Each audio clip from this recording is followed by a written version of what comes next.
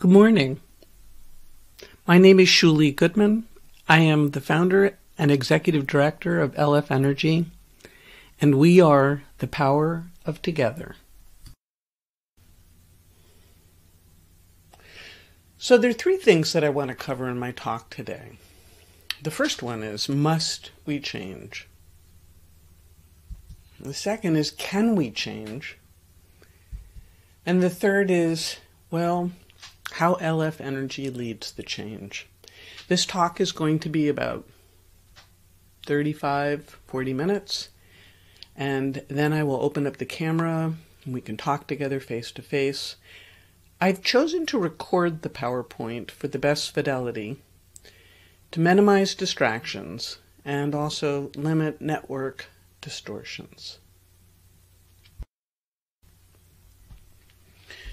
So, for me, must we? So let us begin with home.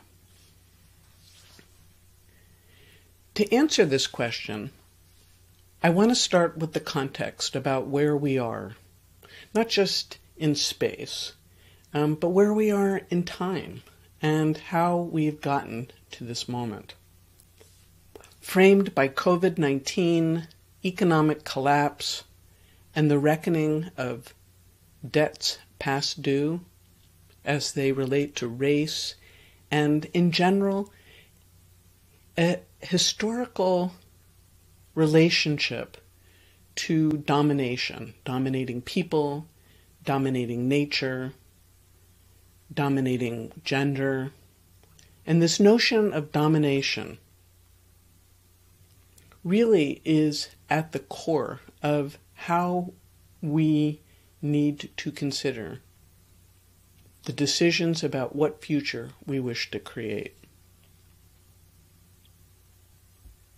While the future is not predefined or predestined or even fated, it is the conditions of the present around which the future emerges. Gandhi was precisely right when he said, "Be the change you wish to see."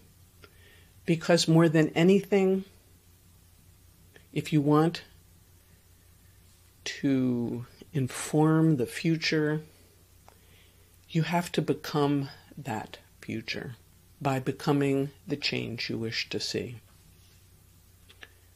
So as the executive director of LF Energy, I spend all day, every day, thinking about what are the conditions that are necessary to enable LF Energy to become as central and defining to the world and how we relate to energy and power as, for instance, the Linux kernel is to our present, and how it has become the foundation of technology in information and communication. To become the center of gravity for the digital foundations of the future of the grid, we have to prepare ourselves to become that future. And I find myself needing to find a way to speak the truth about where we are and how each and every one of us must decide what story we will tell our children and our children's children. And even if we're lucky, our children's children's children. We must wake up. And that really is the task of every human, is to wake up. And for this reason, I'm taking the time to set the context about our current situation, out of which LF Energy emerged and within which LF Energy exists. So this is the bottom line for me. We must transform energy and power at all levels, at the personal, at the political, and at the economic. They are all connected, and they all spring from the mind that created the circumstances that we find ourselves in. So I want all of us to begin with this notion of home. So do people know what this number is? It's parts per million of carbon dioxide in the atmosphere. Despite the fact that our economies were shut down for several months, 8 months ago, we were at 408. So we are accelerating at an alarming rate. And this number? Well, that's the number at which there will be no return for many thousands of years. Make no mistake, COVID-19, on some level, can really be considered the dress rehearsal for climate collapse. As uncomfortable and as challenging as this time has been, I'm afraid to tell you that it will seem like the good old days if we do not deliberately focus all of our energies on transforming and decarbonizing our economies. It's critical. We have to learn to live in relationship to the natural laws of the universe. In the same way that no one actor can either solve for a pandemic or wish it away as fake news, climate change is the ultimate test of humanity's ability to find the power of together. And for this, we have some great examples of people learning to work together and solve problems where there were no guns, no armies, no one died. And I would refer to that as the Lennox Foundation.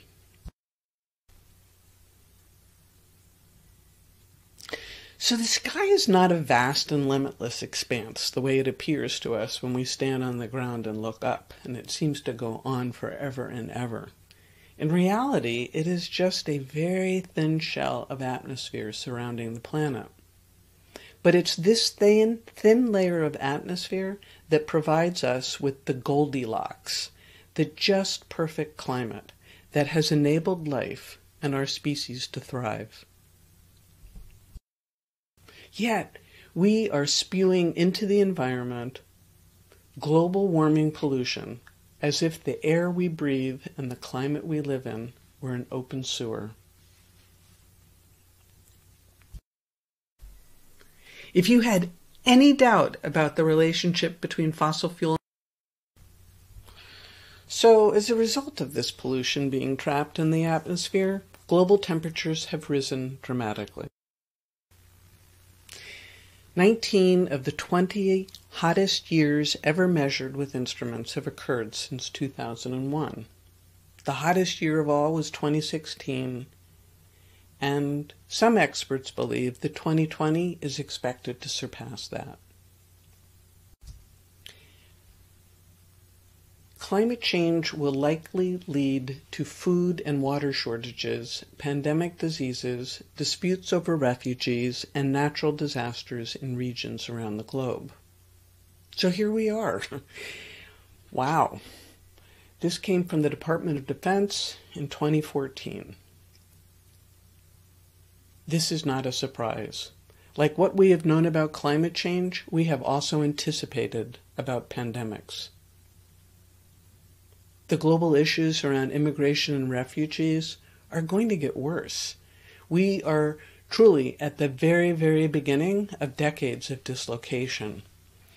And our national conversation about immigration and refugees has deteriorated completely.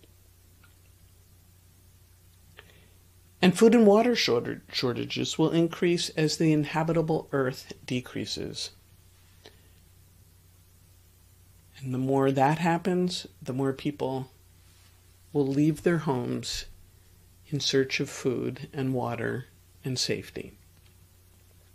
The pandemic of 2019 is certainly not the last we will see, and if we continue to shrink the inhabitable places on the planet and continue to expand our human footprint into areas and wildernesses, this will only surely increase in speed. So the next question really is, can we change? Absolutely. Humans are unbelievably creative. And where we don't have solutions, we have the capacity to innovate at scales previously unimagined. We are resilient in the face of obstacles and challenges. And probably every single one of you listening to this know that, because you are innovators, you are early adopters, you are people who look to the edges and look across systems and patterns in order to be able to understand what is happening, how can you participate, what do I need to learn to be part of this. So I think that when we look at innovations, part of a really simple exercise is how do the projections, for instance, about wind energy, compare with reality?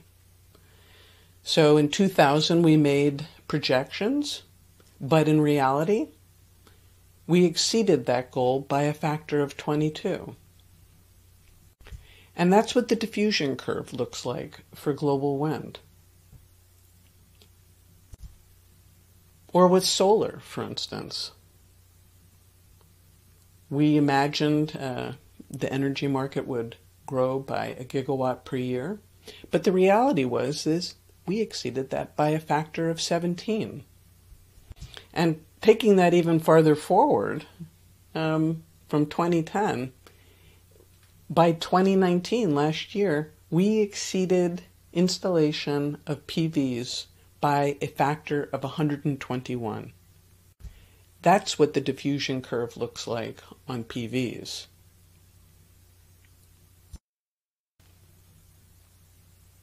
Every hour that the sun is shining, we produce enough of the world's energy for a full year. I find this incredibly hopeful because what it means is that we are nowhere near capacity in terms of being able to capture a natural resource. So my question to you and to all the people who participate in LF Energy is, can we design the future of energy in relationship to the natural laws of the universe and with the resources we have that are abundant and free? So can we change? Absolutely. How does LF Energy lead the change? Well, the place where I want to start is really talking a little bit about how has the world around energy changed.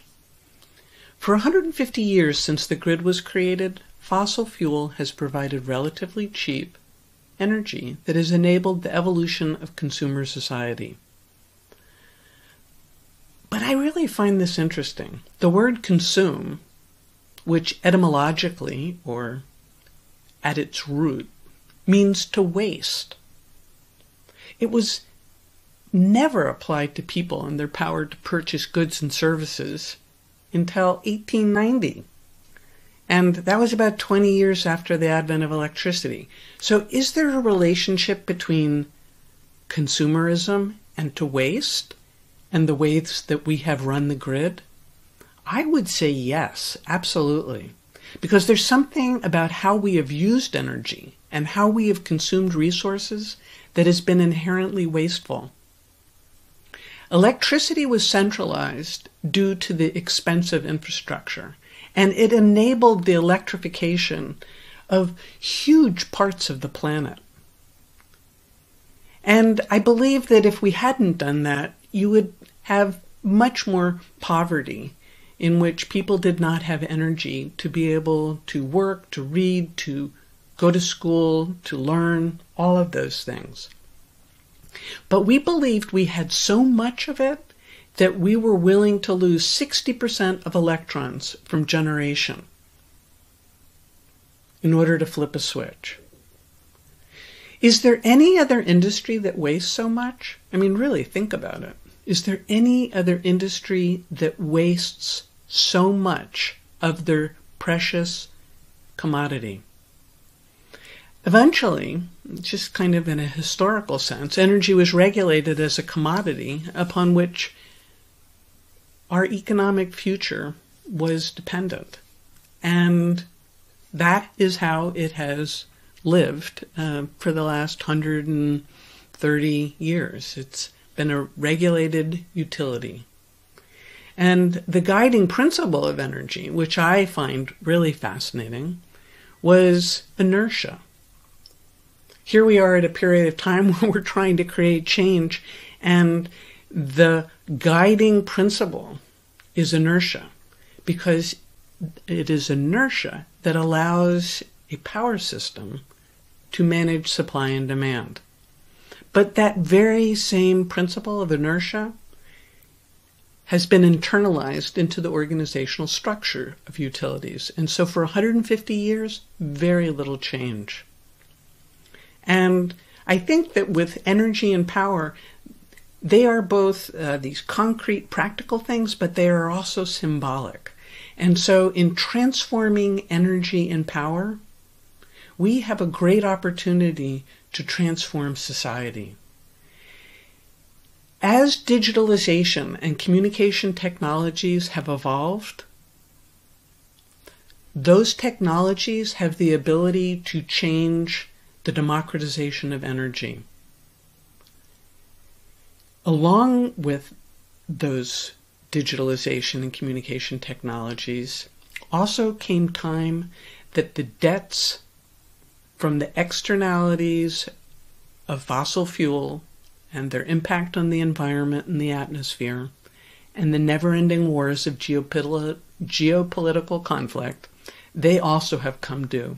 And so all these things are happening at once.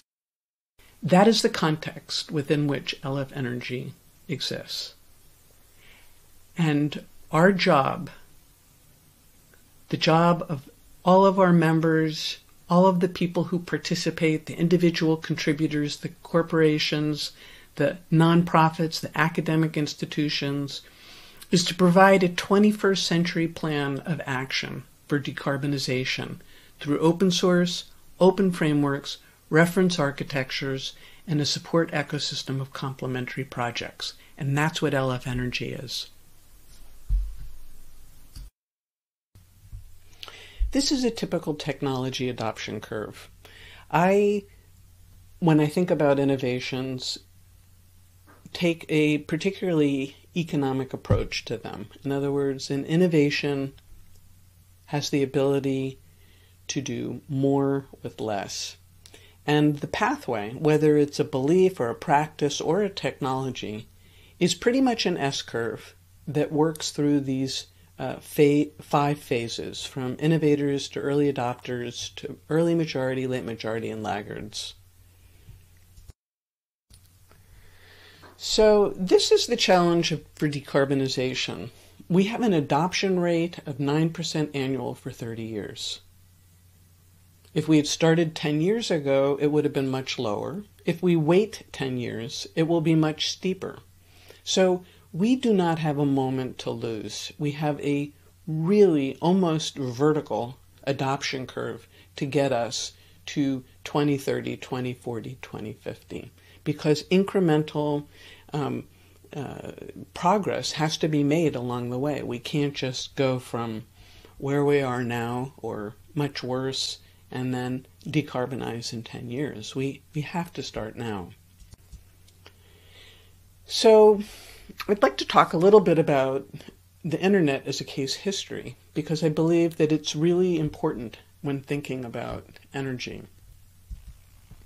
Back in 1998, at a time when we could first make database queries, we imagined convergence. I remember us sitting around and talking about a coming together of the internet, of telecommunications, of TV, movies, and commerce. We had no idea that our phones would become so powerful, that they would hold cameras, and that we would have unlimited music in our pockets and millions of apps for everything. But we imagined the broad brushstrokes that 20 years later we can see all around us.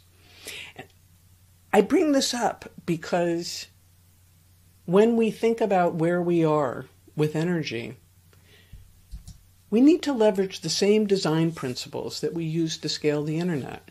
Because just like the internet, the finest and most brilliant grid architects envision the future of our energy system as a massively connected, highly distributed, and hugely redundant and self-healing system of systems.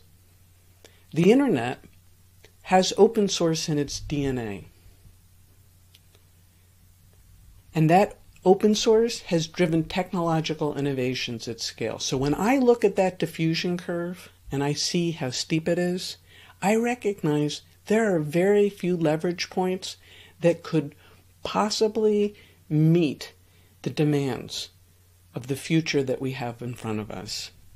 And if it were not for Linux and Apache and other open source foundations, the world that we're in right now, that I'm doing this presentation remotely, that I'm sending it off, that you guys are all listening in, none of that would have been possible. And I tell you that because from where I sit, this is incredibly hopeful. Sometimes looking back helps us to see how to look forward, to see the seeds of the future. So, isolation and going it alone are no longer viable. We see what happens when you have countries proceed in relationship to COVID in that way. It doesn't work. Well, it's not going to work with climate change either. So maybe one time it made sense to build a fortress around our businesses, our homes, our communities. But it's not feasible anymore. We are all interconnected. This is what we need. We need speed and scale. We need mass collaboration. And like these starling murmurs, we have to learn to be in relationship to the laws of nature. So, we need the Linux Foundation, and we need you. We need every single person who's listening to this. I'm setting a context because I want everyone to understand this is where we are. It is possible to change, and the Linux Foundation is perhaps the most important open source platform in the world. It may not be perfect. It may be perfect. But what it does is it enables unbelievable technology transformation. And it is a pre-competitive platform. It is neutral. And it is a very simple structure. Nobody died. No guns were pulled. No standing armies and no politicians. But open source ate software. So open source plus collaboration for non-differentiating layers. Foundation of LF Energy. So when we think about the grid of the future, we are talking about really fundamentally moving from fixed centralized systems to loosely coupled systems that are resilient, manageable, and observable. Very much like the internet. We need to use automation because, you know what? The grid is going to be far more complex than any power systems engineer can manage. And so we have to abstract the complexity and find the tools that are going to enable us to make high-impact changes frequently and predictably with minimal toil, because we are democratizing innovations to make them accessible for everyone. Because solving climate change in the US or in Denmark or in France or in Spain is not enough. We have to do it for the whole world. So, I think I mentioned earlier that it's not possible to network electrons like we network packets, but it is possible to network the data or the metadata about an electron. And that's where the future is taking us. Luckily, we have learned a lot from the internet, from cloud computing. I mean, distributed computing and distributed energy, distributed energy would not be possible without distributed computing. It would not be possible without, innovations in 5G and what we've done in LF networking. It wouldn't be possible without distributed ledgers. We need all of this. These are the foundations for the digitalization of energy, which is the reason why, even though some of what we work on really is very, very sensitive to power system engineers, it is also possible that a lot of it can be, you can jump in, you can participate, you can be part of this.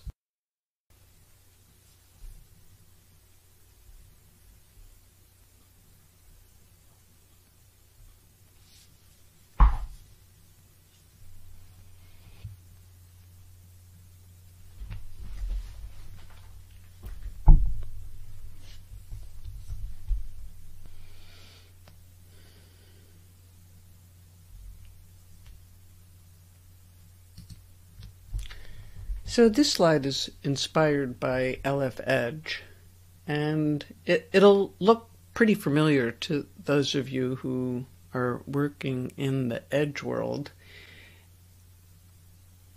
What we've done, though, is we've overlaid parts of our functional architecture to understand where interactions are happening. And the other thing that's, I think, notable about this is that control is really shifting when it comes to the grid. And that as we push intelligence out to the edge, we have to come up with new ways of actually managing communication technology. The other thing that I would add in looking at this slide really is about the time sequence, and that there's really considerable differences in time when you're talking about like an inverter at the edge and where you're talking about system control or gateways to markets. But distributed energy represents exponential complexity, and it's no longer possible for somebody sitting in a control room to manage the complexity of the grid. And this will be increasingly true as electric mobility and vehicles, which represent both loads and resources, are participating. So this is a pretty generic view of digitalization, but what you have in energy is really black boxes. And so if you were to talk to most utility executives, they would procurement and how hardware and software are put together. They're composed inside of black boxes. And so the same kinds of disruptions that occurred in telecommunications in particular are really happening inside of energy, where you had these market disruptions around disaggregation, software-defined networks and data planes and control planes, and then automation and virtual functions. And then you have a very kind of common open source project-based stack. The reason why I'm showing you this is that the next slide that I want to go to is the taxonomy that we want to use to define our efforts. Because, for years I've been trying to find some kind of a visualization that actually expresses the architecture of the grid of the future.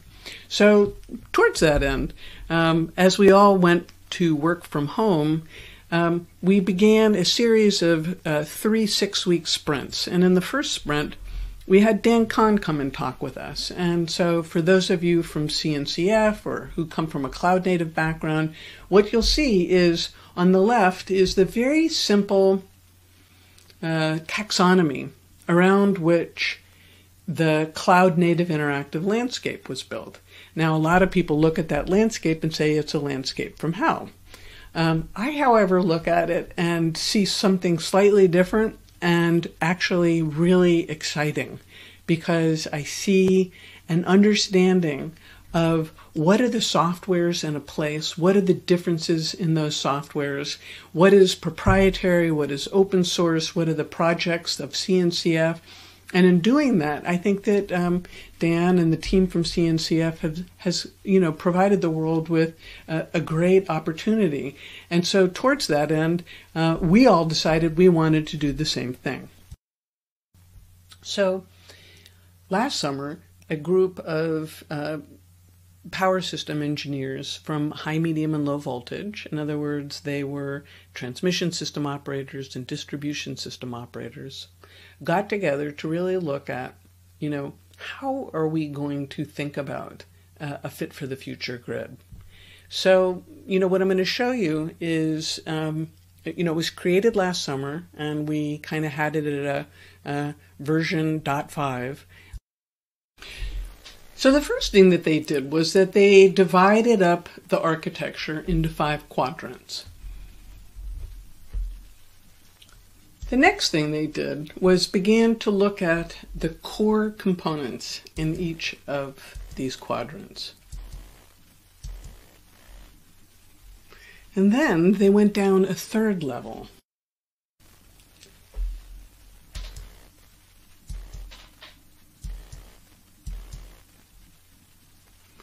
Now this is a particularly interesting, it's basically a taxonomy. That's the way I look at it.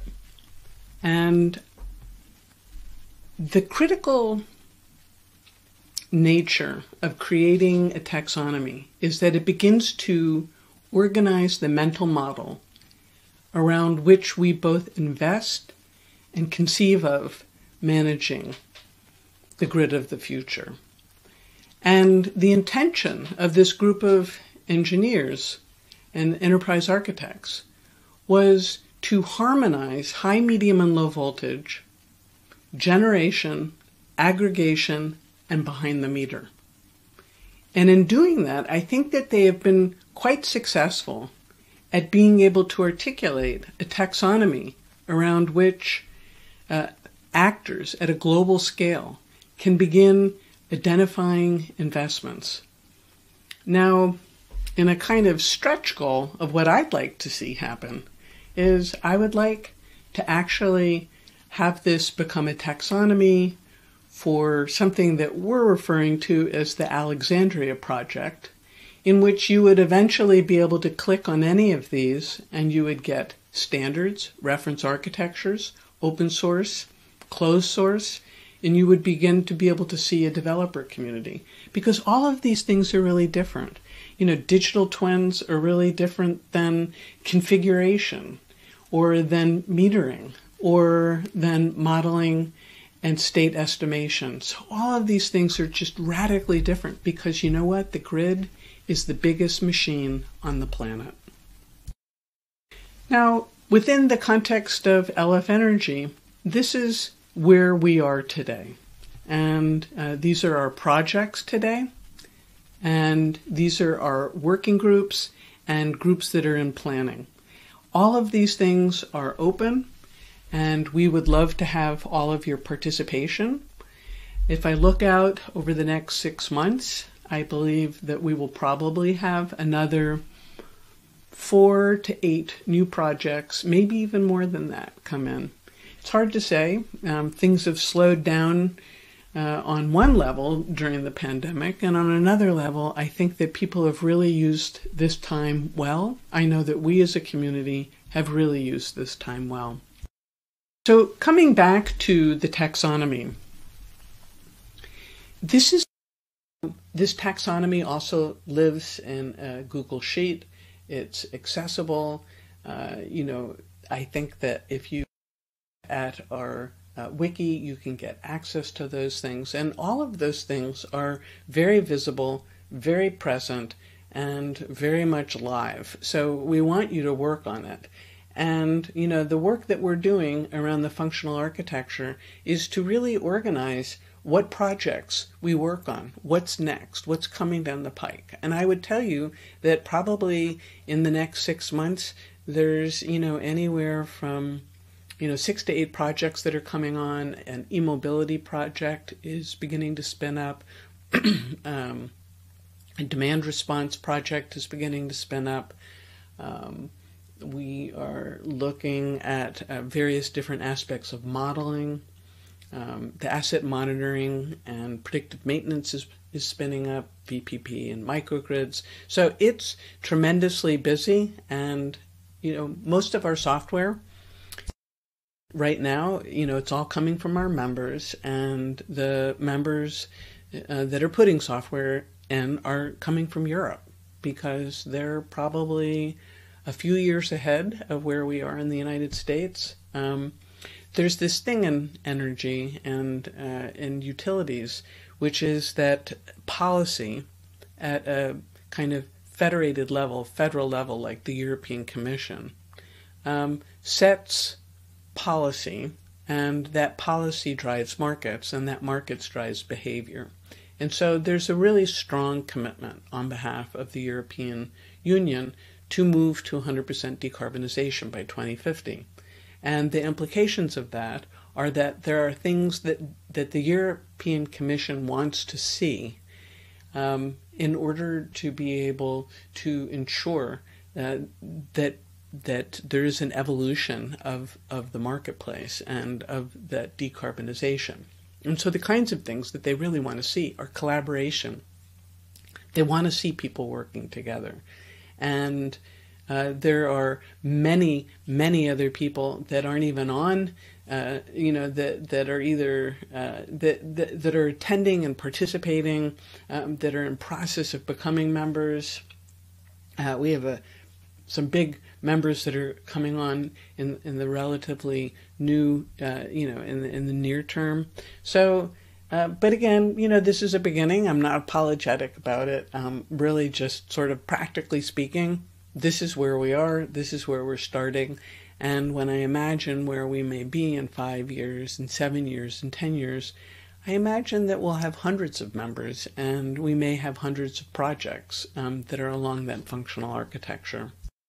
So when we started working from home, we began a process that just started out as a couple of meetings and ended up being 3 6-week sprints. And we're culminating on July 8th with a virtual experience that is starting at 2 p.m. Central European time. And we'll have 7 tracks that we're working with. We have security, data architectures, and infrastructure. And then we have 4 use cases: asset monitoring, configuration of 61850 in the digital substation project, digital twins, and microgrids. And there'll also be opportunities at the workshop to add breakout rooms and interest groups on the fly. So bring your friends, bring your colleagues. It's free. If you do a search, I think that, and you look up LF Energy and Technical Architecture Workshop 2020, I think you'll be able to find it.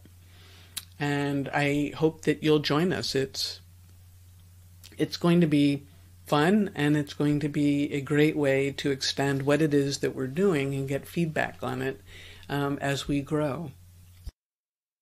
So, as I want to conclude here, I often will show when I'm talking a pine cone, a seed from General Sherman. And it's a sequoia, and it's a sequoia in California. And it is the largest living thing on Earth. And it comes from a seed that's a little bit bigger than a walnut. And that walnut, when it has the right conditions, the right amount of water, the right amount of warmth, the right amount of sun, good soil, will grow. And it will grow for hundreds and thousands of years. And that's how I think about LF Energy, is that we have a seed, we have really good DNA, and we're going to grow for a long time because we need energy and we need power to be able to live our lives. The hero's journey is kind of... At the Linux Foundation, we've seen how open source shared technology can transform industries. Now, it's time for energy and power. Imagine a future where energy is delivered and used more efficiently by leveraging information and communication technologies. A future based on smart electric grids. A future where we can accelerate the energy transition with clean power sources. LF Energy is a new Linux Foundation project. that supports multi-vendor collaboration and open source shared technology innovation to help create the electricity and power systems of tomorrow. All because we believe in the future that we share.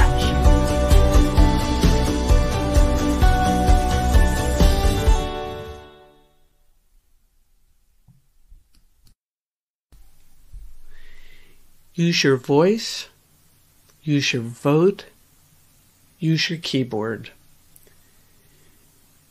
This is such a critical moment in time. We need everyone to get on board.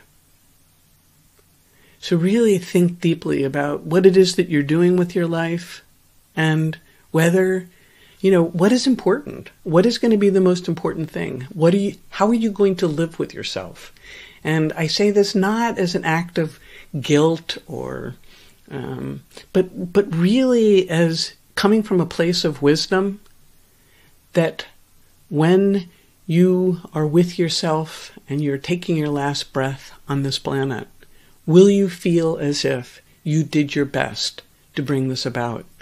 And, we're just beginning, but we need you. We need organizations. We need corporations to join us.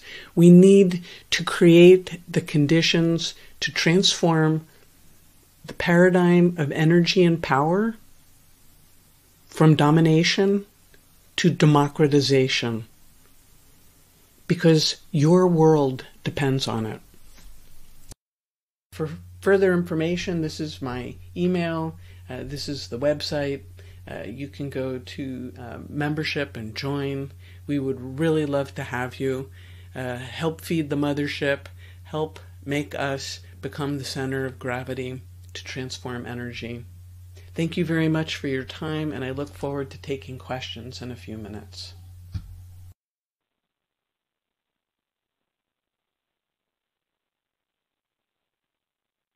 Hi, everyone.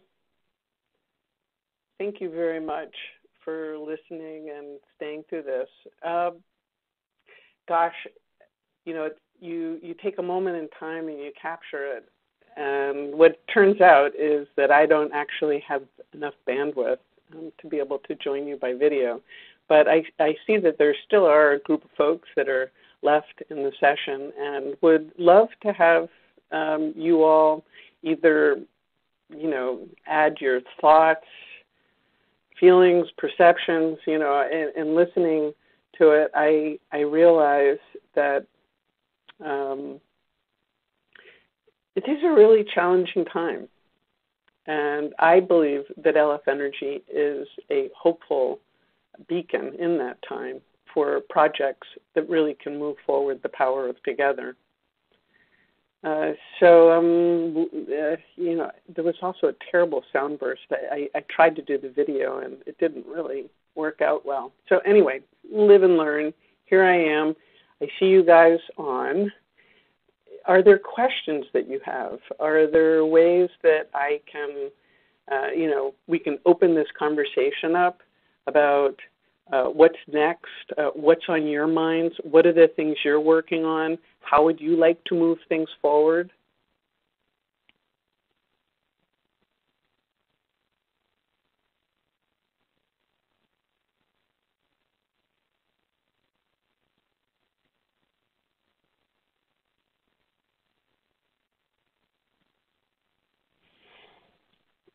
So I think, given that I'm not getting a lot of feedback, can make that offer one more time.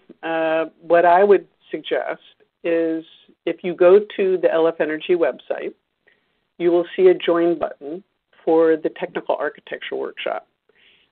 We have almost 200 folks that have signed up, and we have 7 tracks.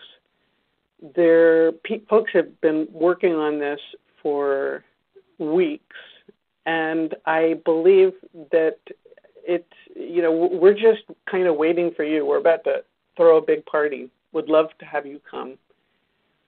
Let's see. So I'm going to just answer directly James' question. I would appreciate your thoughts regarding grid transformation in North America with its highly regulated market. So my understanding is I'm not really sure that the U.S. is regulated more highly than Europe. I think that both of them are regulated.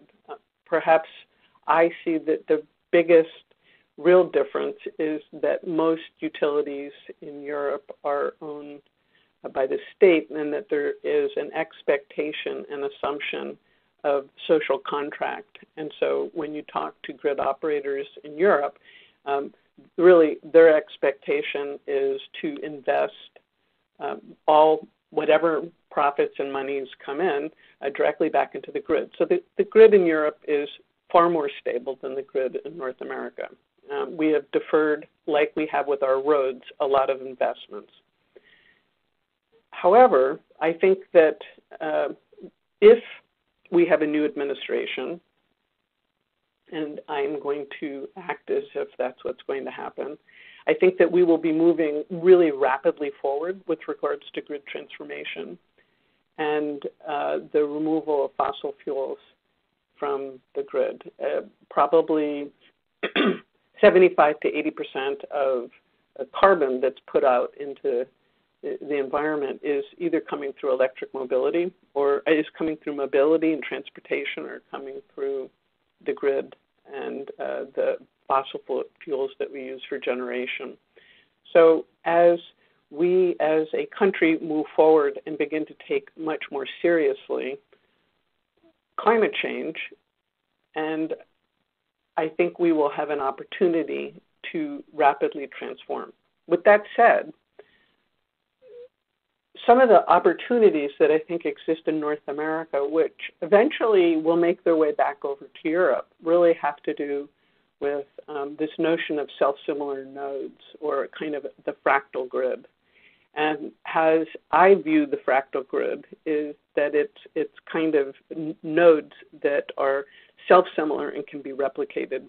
We call them sometimes microgrids, or virtual power plants, or mini grids, or neighborhood grids, or community grids. And I truly believe there is a great opportunity for acceleration there. However, if I were to look at the hardware issues, I think that we're probably 5 to 10 years away from being able to have the kind of interoperability that we need. So there's a lot of blocking and tackling that we need to do. And what I would want for the utilities around me in California or in the rest of the United States, it's that they really begin to think of themselves as technology companies, and in that way actually begin to learn about data and how to manage data, because grid transformation is going to require enormous data literacy.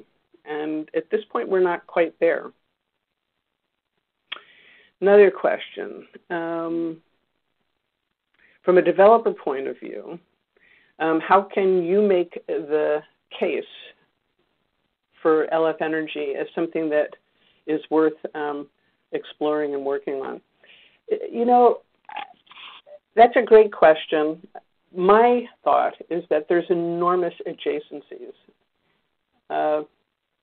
In other words, that there are companies who are particularly prodigious at managing data and or managing customer relationships, who are in a position to be able to actually begin providing energy services.